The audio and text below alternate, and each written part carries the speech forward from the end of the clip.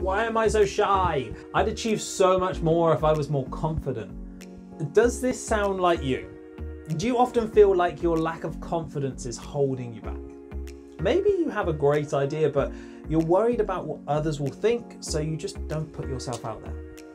Well, in this video, I'm going to give you 3 simple tricks to help you feel more confident in yourself, speak with more authority, and take action on the things that have been holding you back. Brace yourself. Hi, my name is Sotiris, and before my own self-development journey, I used to hide away from the camera, even though I knew I needed it to succeed in my goals. I used to be too afraid to put my ideas out there to the world in the fear that I would just be ridiculed and laughed at.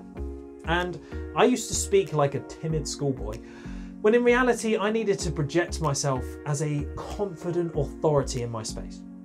So if you're anything like I used to be, then stick around for my 3 easy steps to become a more confident you on camera. So first, let's address a big one. The one that stops most people from doing anything outside of their comfort zone, not just presenting to camera. And that's other people's opinions and worrying about them.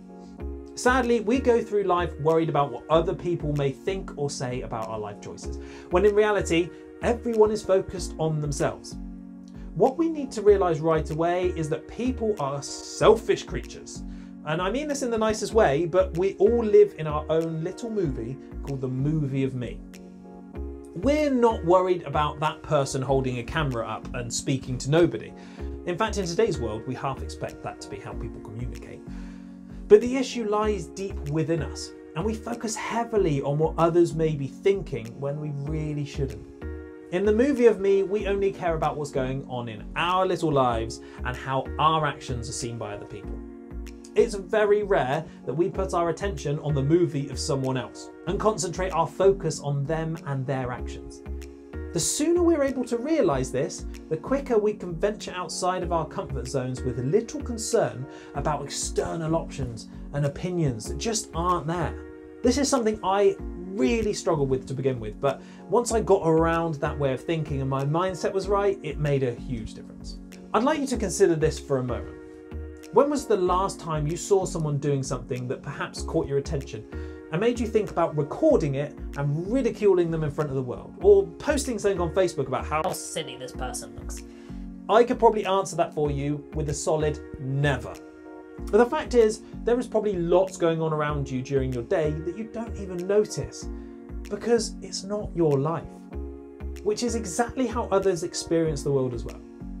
They really won't judge or focus on you and your efforts because you're trying to do something different.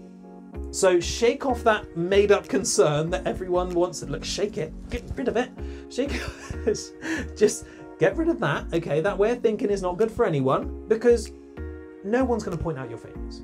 No one really cares, unfortunately, I'm sorry to tell you. Secondly, and this is the most common problem that many people face when trying to present on camera or in front of people, and that's the dreaded filler words. Now, for those that aren't familiar with the term filler words, it's when we fill a space in our talk with a or an or my absolute favourite, like. Sound like a teenager then, like. These bring absolutely no value to the words that you're saying and do a pretty bad job of helping build others' trust in what you're trying to convey. What you should do when you know your train of thought is running out is to pause and take a breath. I'm confident that in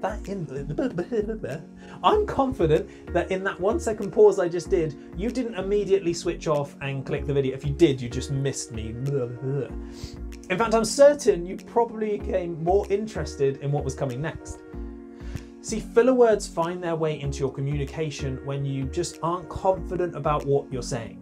So my advice would to be ensure that you have structure and knowledge in the subject that you're about. I'm all about it today. The subject that you're trying to present.